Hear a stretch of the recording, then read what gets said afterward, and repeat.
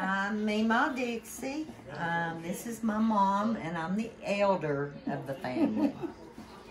My name's Sandy, and I'm the next to the oldest. Well, I guess I'm just Granny. Okay, I have 2 sons, Jeremy and Nathan, and I have 5 grandkids. Chloe, Lexi, Carly, Andrew, and Will. I learned to cook standing in a chair at 8 years old.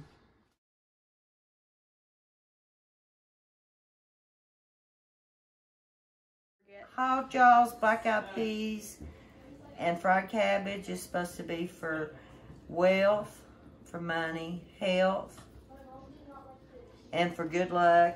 And you guys know what? We ain't never had any of it. So we just eat it because we like it.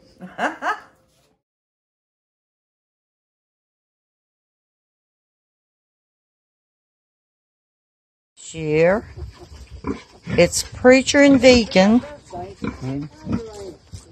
Huh? And they love to eat. I'm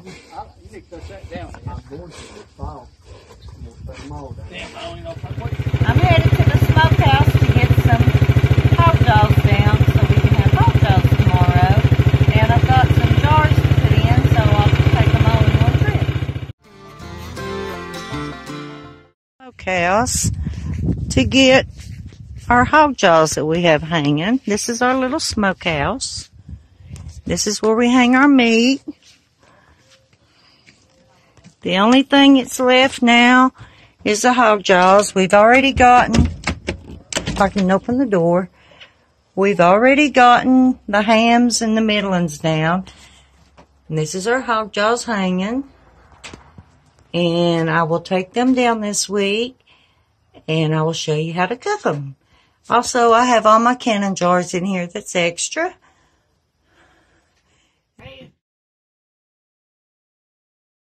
Tastes like you just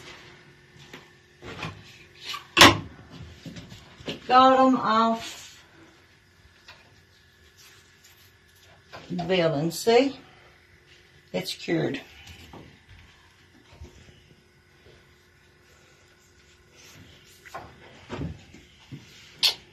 And that's cured hog jaws.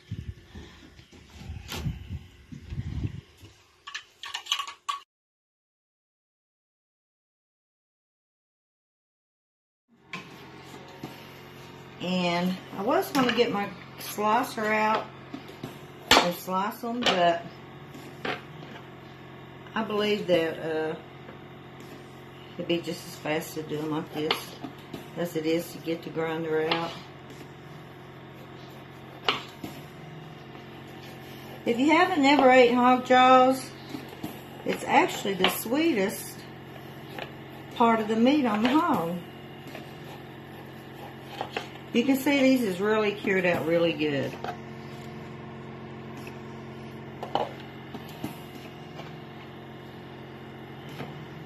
Whenever we sugar cure them, we take a dish pan and fill it with salt and brown sugar and pepper. And you don't really want to put hot pepper on it, red pepper. I know years ago my grandpa and them, they would put red pepper on them. But actually what it does, it causes bugs to get on it for some reason. So we don't put red pepper on ours, we just put black pepper.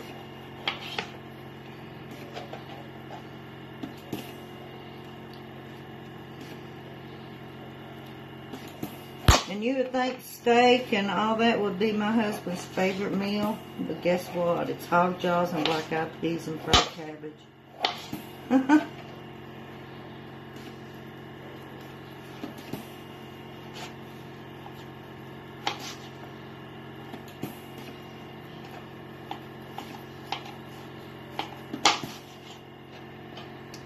So there we go, guys. And tomorrow, we will fry these babies up and let you have a bite.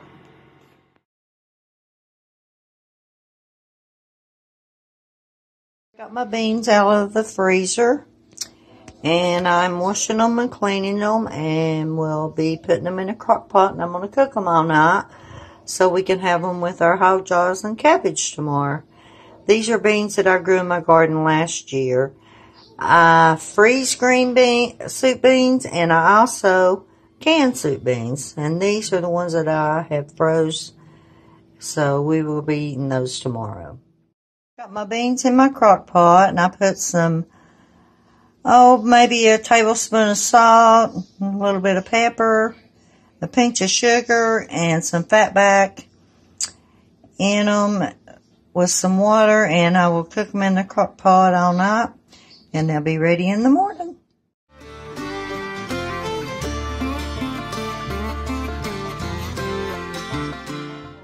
What I'm doing is chopping up my cabbage, and I always put a little bit of salt and maybe a 1/4 cup of sugar and a teaspoon of pepper in it, and I mix it up as I chop, and that way the flavor actually gets into the vegetable when it's cooking. Put it over into my pot, and we'll start cooking it while we work on our hog jaws. I always put a little piece of fat back.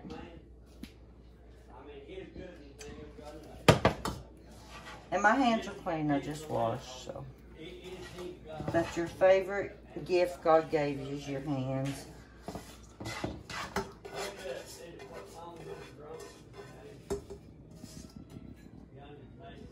And I will turn it up and let them come to a boil. And I'll let that start cooking. Well, I don't like for mine to cook to death, and I knew we were kind of short on time, so I only cook it maybe just till it gets really good and tender, because I don't like mine. Some people like it mushy cooked, but I don't like my vegetables cooked to death. Because I soak my hog jaws in buttermilk, and then I just put maybe a 1/2 cup, whatever. I'll turn my electric skillet on. This one's not supposed to stick, but I always use a little bit of Pam. And even though hog jaws are fat, I always add oil, because when you're country, you eat fat.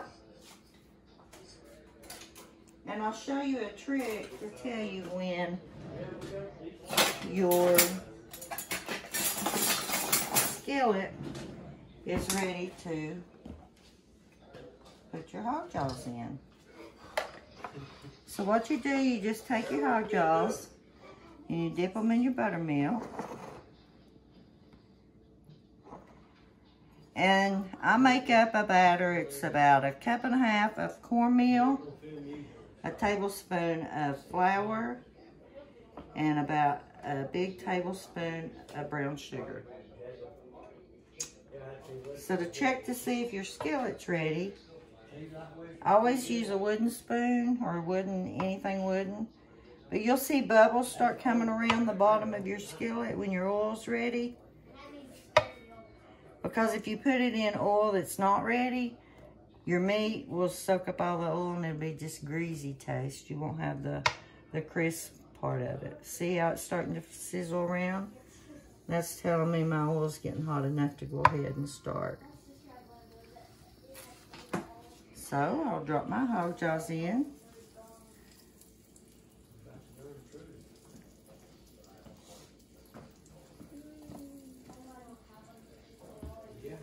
Around here, especially nowadays, as high as groceries are, and it's so hard to find, I don't buy anything unless I want a fresh vegetable at the grocery store. But I only go to the grocery store once a month, because we raise everything we eat.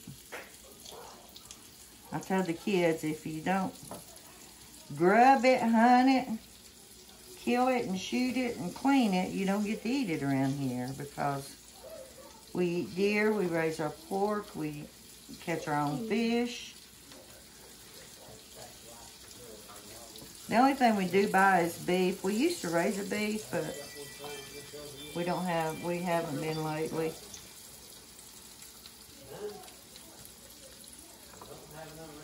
We grind all of our meat.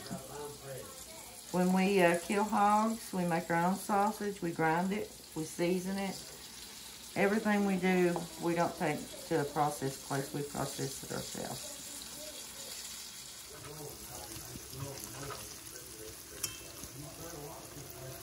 I'll simmer those for just a few minutes. So you'd never eat hog jaw. That looks really good. Hey, Forrest here, and I want to point out a few things here on this plate. First of all, the cornbread is perfect, and you see how it stays together, and I know it's delicious. I'm about to taste it. The crispy hog jaw, the tender cabbage, and the tender beans. It smells delicious, looks great. We're gonna try it right here. And you got black-eyed peas that you didn't know you had. Oh, I saw them. Black-eyed peas too. We're gonna eat them. Did you put black-eyed peas in it? No, I made some.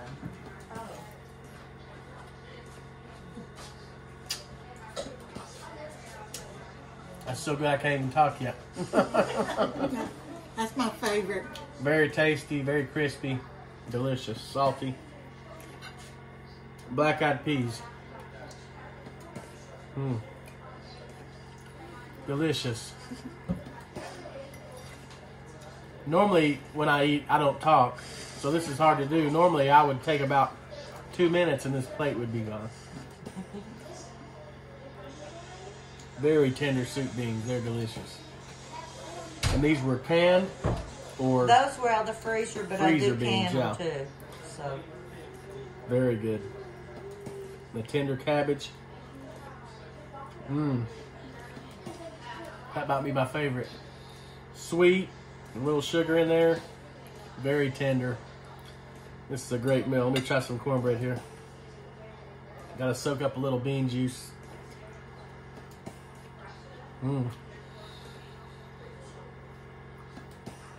This is perfect cornbread because it's very soft and moist in the middle. It's not dry, and it's got the nice crispy edges, and that's hard to do. Only an experienced cook from Appalachia could get that done. And we can't forget the hot pepper relish. And most of the time when I eat anything, I want to put hot sauce or hot peppers on it. And so this just really adds to it for me. I'm gonna get a bunch of peppers so we can get a good taste. That's really delicious. And it's because it's been pickled and things, it's spicy, but it's not too much. It's really tasty.